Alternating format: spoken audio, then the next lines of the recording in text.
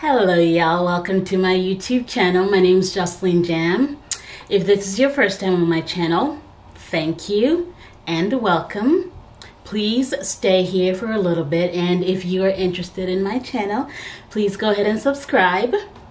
If this is not your first time, thank you for coming back and welcome. On today's episode of Living Consciously, we will be speaking about something that I think is really important, and that is emotional/mental abuse. Emotional abuse is one of those things that it's a little insidious, a little sneaky. You really can't figure out if you're being mentally abused, or if you find yourself in an emotionally abusive relationship. See, I think about it this way: if physical abuse, if sexual abuse is black and white, emotional abuse is gray. It's an area that's a little hard to pinpoint. You can't really often tell if someone's, showing concern or they're trying to be controlling, and it's just a little harder. Nevertheless, an abuser, whether they're a sexual abuser, a physical abuser, or an emotional abuser, what they want is power. They're trying to exercise power over you. They're trying to control you. They're trying to put you in a subservient position while they are in a dominant position, whatever the case. All of these forms of abuse are really terrible and need to be spoken about, but I really chose to speak about emotional abuse first, simply because it is one of those things that you're not really taught about. Like when I was growing up, no one was teaching me about emotional abuse. No one was teaching my friends about emotional abuse. I mean, we would learn about physical assault, physical abuse, sexual abuse. Those are overt. You can tell that someone's being physically abused. You can tell that you're being physically abused. You're being sexually abused most of the time, not always, but you can tell. But with mental abuse, it's a little harder to figure out if you really are being abused. And so that's something that we were never really taught about. Even when I read it in books, I thought it was more of a Western concept, and it wasn't until I really, became an adult and started thinking about these things that I realized that actually it's not a Western concept. It's a thing that's prevalent all over the world. And it is something that is worth speaking about as often as possible to as many people as we can reach. Because, see, emotional abusers are often people who are close to you. They know you. They know what buttons to push, right? They know what buttons to push. They know what's going to hurt you. And so they abuse you mentally and emotionally because they know you. So with emotional abuse, of course, there are scars that are left behind. It is unfortunate, however, that we cannot see those scars like with physical abuse, for instance, but the scars are just as terrible, just if not worse, than the scars that physical abuse leave on one's body. And so today, what I'm really going to be talking about are signs to watch for. And these are probably not the most common, and they're definitely not the only signs to watch for. There's so many more. But these are the signs that I have seen, that I have heard of, when friends would tell stories. Now that I think back on it, I'm like, that was being emotionally abusive. And so these are signs that I have seen, things that I have heard or have read about. And I hope that these help you, or help somebody get out of an emotionally abusive relationship. And take note, anyone can be an abuser. It doesn't have to be a man. It could be a man or a woman. So anyways, here are the signs you should be watching for in a relationship. The very first sign is control. Your partner is controlling. Now it means exactly what it means. They control you. They control what you wear when you're going out. They control what you posts in social media. They control who you speak to. They don't want you speaking to certain people. They don't want you eating certain things. They don't want you dressing certain ways. They just constantly tell you, what they think you should be doing, and they want you to do exactly those things. And usually it's disguised as concern. And this is where we have to learn, to discern what is concern and what is controlling. They want you to be doing exactly what they want you to do. And usually it's not beneficial necessarily to you. Sometimes it's beneficial to your abuser. Sometimes they will say, I'm doing it for you. Don't eat these things. You're too fat. Look at your thighs. They're ugly. You have stretch marks. Look at this. Look at that. That is controlling. And that is shaming you, using shame to control you. Don't wear that makeup. Don't talk to that person. These are all signs of an abusive relationship. If someone's too controlling, please, it's time for you to get out of there and get help if you can. Number 2 is your partner pushes boundaries. Now, ideally, in a relationship, there are rules and boundaries that you have, right? And usually you would speak to your partner and say, this is a hard push for me. This is my boundary. These are the rules. This is how this relationship will function. Ideally, that's how it will work. But if you're in a relationship where the rules are made by your partner and all you are is the follower, they don't listen to your opinion, or you're even afraid to share your opinion with them, you know that you're in an emotionally abusive relationship. If they don't want to listen to your opinion, they are the ones who make the rules, and you have to follow exactly what they say you have to follow. You don't have a choice, or they don't give you a choice or a voice in that conversation. You are probably in an emotionally abusive relationship, and please, you should get out of that relationship. The third sign is threatening you. Threats.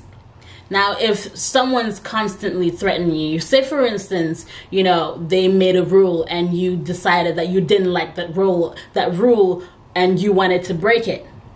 They may threaten you, if you don't do this exactly the way I want you to do it, I'm going to leave you. Maybe you're married, they're going to give you a divorce. And the worst one, the one I really hate more than anything, is when someone threatens you with suicide.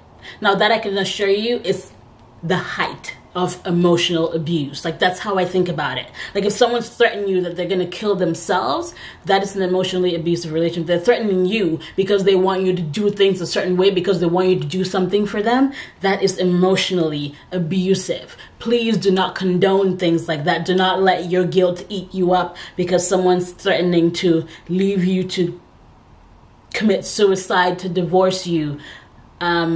Relationships like that they're not running on love anymore, on love and compassion and whatever it is that relationships run on. They're running on guilt and fear and tricks. And like I said, your abuser often knows you, and they know exactly what button to push. They know what you're afraid of. They know what kind of person you are. They know what they can threaten you with, into succumbing to whatever it is that they want you to do. So if you are in a relationship like this, please think about it again, because you probably are in an emotionally abusive relationship. The fourth sign that I have heard of, unfortunately I've never gotten to see this one, but I know it's a thing, is isolation. They isolate you from everyone else. They make you think that everyone else hates you. They don't want you talking to certain people, because it's easier when you are alone and you feel like you're alone to depend on a particular person. Now, if you have friends or family who can come to you and talk to you and say, hey, this is not right. You shouldn't be doing this. They shouldn't be doing this to you. it's likely that you can get out of that sort of relationship. But when your partner is constantly isolating you, they don't want you going anywhere, they don't want you talking to anybody, they don't want you going out with your friends, they don't want you talking to your friends, they want to be the only person in your life, they're isolating you. And there's usually an ulterior motive for that. You know, like, why would someone want to keep you away from everyone else, unless that was your decision to isolate yourself from, you know, the world and be at home because that's more comfortable for you? That's different. But when your partner is making you stay away from everyone that used to care about you, that you thought cared about you, and making you doubt, you know, the relationships that you have built over the years, that you have built over the years and over time, you are likely in an emotionally abusive relationship, and please, you should seek help or find ways to get out of that relationship.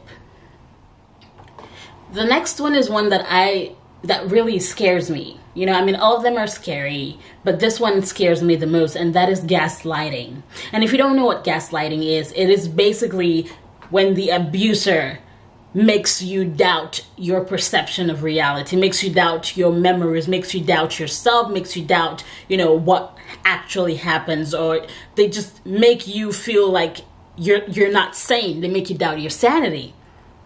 And for instance, say you had a fight with your partner who may be the abuser, and they say something, and later you're trying to say, you know, this thing that you said hurt me, and they categorically deny having ever said that, and they turn it on their head, and they're like, no, you probably misunderstood that, or you said that, it was you who said that, that sort of thing, you know. And they're so categorical about it that you begin to doubt if that actually ever happened, if you're mixing up the story. Or it could just be, you know, you're trying to have a conversation with them, and they're telling you, you know what, I'm not going to listen to your crap. They don't want to listen to you. They just want to make you feel like you're less. And if you're in a relationship like that, where things constantly happen and your partner constantly twists it to say, no, that's not what happens, you'd never remember anything the way it happens, you always remember it your own way. If you're in a relationship where you constantly hear something like this, you are probably in an emotionally abusive relationship, and please, you should think about getting out of that relationship. The last one, which is sort of like a segue from the fifth one, is basically blaming you. So the abuser constantly blames you for their own bad behavior. And this is really especially seen in physically abusive relationships. You know, they hit you and say, this is all your fault. You know I get angry when you do this, or you know I get angry when you do that. If you hadn't have done it, I wouldn't have hit you. That is an emotionally abusive thing. You know, they condition you to be like a little doggy, you know. It's all my fault. It's because I said this. It's because I did this. It's because I didn't cook him potatoes tonight. It's because I cooked the potatoes 5 minutes more than I should have cooked them. It's because the meat was a little overdone. You know, all of these excuses that your partner comes up with to excuse their own bad behavior.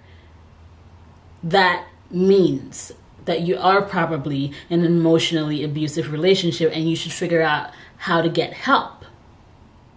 Now, like I said at the beginning of this video, there are many more. These are not even the most common. They are definitely not the end of the list. I've only spoken about 6 of them here, but there's so many more, and I think it's really something that we need to educate ourselves about, is educate our girls, educate our women, educate our boys, so that we're aware of this things happening in relationships, and we may be able to get ourselves out of these relationships. And these aren't things that you're born with. We learn them as we grow up and we get out in society. We learn these things from movies that glorify them. We learn them from books that glorify them. We learn them from our families, from our fathers, our mothers, our neighbors. We learn all these things, and because we're not talking often enough about them, people sometimes don't see that it is a problem in society, and I really do think it's a big problem. So, yeah. that's it for today. I really do hope that you learned something from this video. Even if you did not enjoy this video, that's okay, but I do hope that you learned something. And if you did learn something, please hit the like button, share with your friends and families and loved ones, and yeah, if you didn't, subscribe. Yes, it's the other part of it.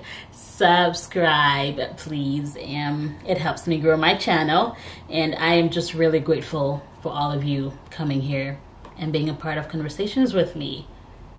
Love. Minna daisuki.